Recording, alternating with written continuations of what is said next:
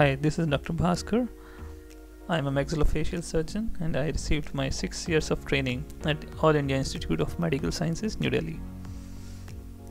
There we used to operate a lot of TMJ ankylosis cases, and TMJ ankylosis is something which fascinates me a lot. And I am very much into guided surgeries. I here use blue sky plan, which is more intended for use in implant planning. I use it here. I have used it for TMJ ankylosis release guide planning. Let's see. I'll show you how to plan a case for ankylosis release.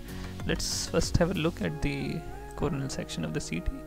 So this you can see on the right side there is a complete ankylosis of the TMJ, and if you go on the left side there is a deranged anatomy. Okay, so I am preparing a guide for osteoarthrectomy on the right side. Let's see the orthopentomogram. This thing you can see here, there is a deranged joint anatomy. So now we can see the right side on the VRT reconstruction. We see the right side of the TMJ, which is completely fused with the temporal bone. Similarly, you can see on the coronal sections. So when you do a gap arthroplasty, or you want to remove or do a ankylosis release, you need to take care of your anatomical landmarks. Like this here, your osteotomy should lie somewhere in this cleavage so that you stay away from the skull base, and you need to make a inferior cut about 15 millimeters from the upper cut. So I will start with putting implants of about 1 millimeter diameter. I'll tell you why, just a minute, and about 30 millimeters of length.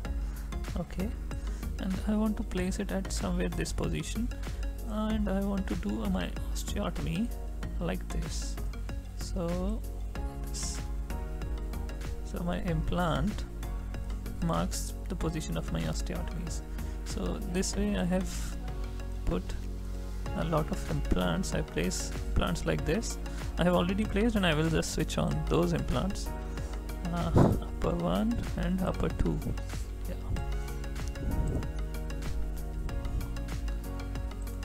So you can see the upper 1 implant and the upper 2 implant. Okay, just a minute. Yeah, these 2 implants, they demarcate the superior cut, and if you can see on the coronal sections,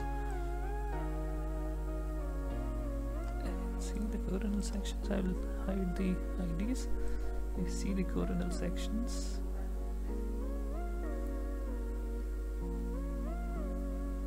Okay, and similarly I plan for the lower cut. See lower, this and this. Okay, so you can see the 4 implants. So the upper 2 tells you the upper osteotomy mark, the lower 2 tell you the lower osteotomy marks, and one more implant I would like to place in the middle, which will be used for putting the screw to anchor or retain the guide in place while the osteotomy is being done with the instrument. Here we usually use a piezoelectric saw. The next step is to decide the diameters of the guide hole. The implants that demarcate the osteotomy, the guide hole is 1 millimeters, and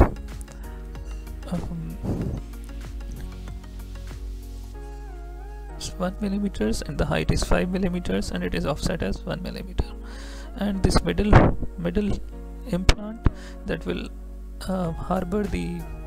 that will be used for placing the retaining screw, the screw will be of 2 millimeters diameter. So the implant I have kept as 2 millimeter, and the guide hole diameter is 2 millimeters, and height is 3 millimeters. Okay, so I finalized this.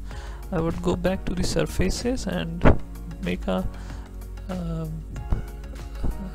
I will use this original to create a model to making a working surface. Okay, so you click on the create model button and it creates a surface. Yeah, it has already created a surface. Now I will hide this. I had already created one and I named it as working model. Yeah, good. So this is the working model over which all of my guides will be planned. Okay, the position of the implants remains the same. Now I go to the implant list. All my implants have been logged and the guide tubes are visible.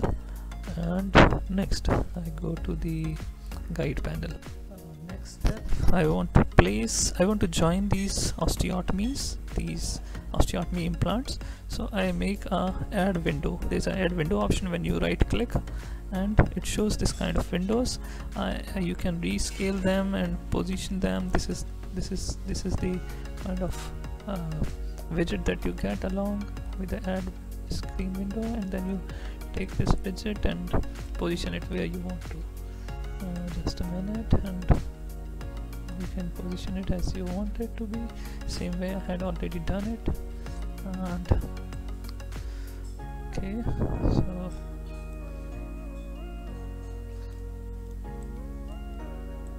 so I wanted to place it somewhere here, and another one I wanted to place here.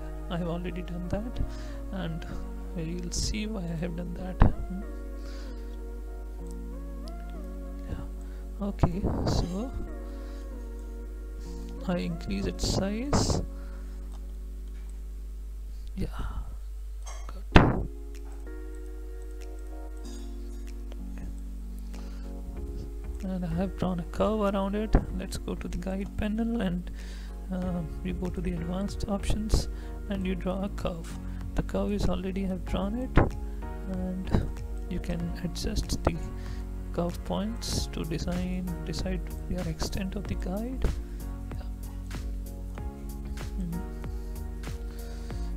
And then you hit create surgical. You check the maxilla, and the density surface model is being used as a surface for your construction of the guides, and then you create the surgical guide. Yeah,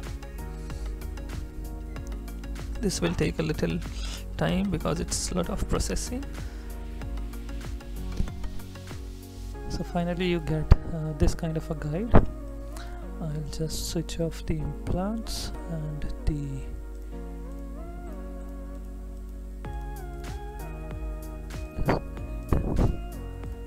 so you can see the guide.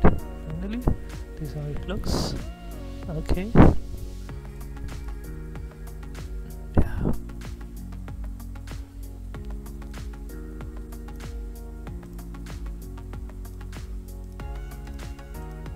Okay.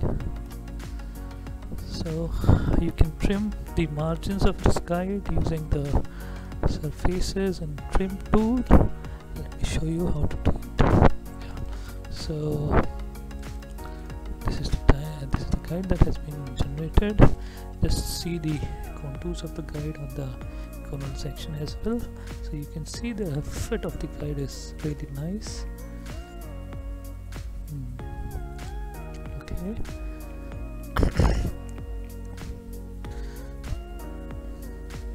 And now you can go ahead with the trimming.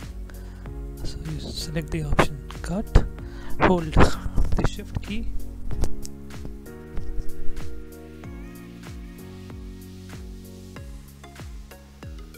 and this you can trim the guide from all the margins. I have already trimmed one, and I'll show you the final guide that I made. Okay, so this is the guide that I made after trimming. Okay.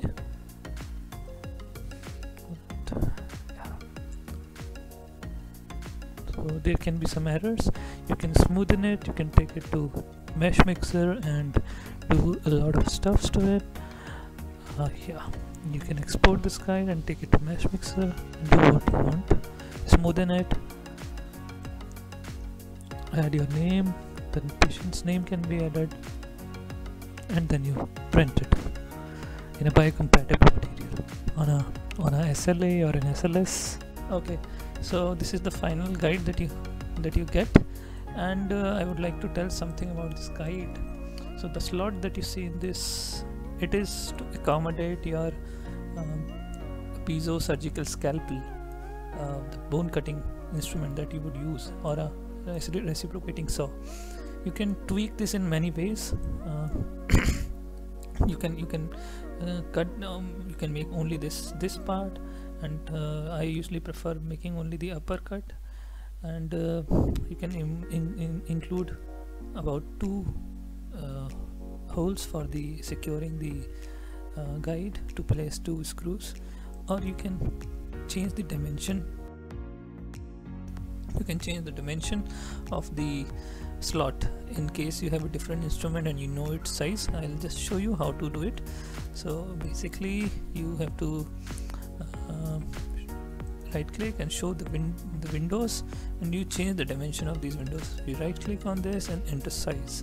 So you want to make, if you have a scalpel that is about 1 millimeter or 1.5 millimeters, so you change the depth and you make it 1.5.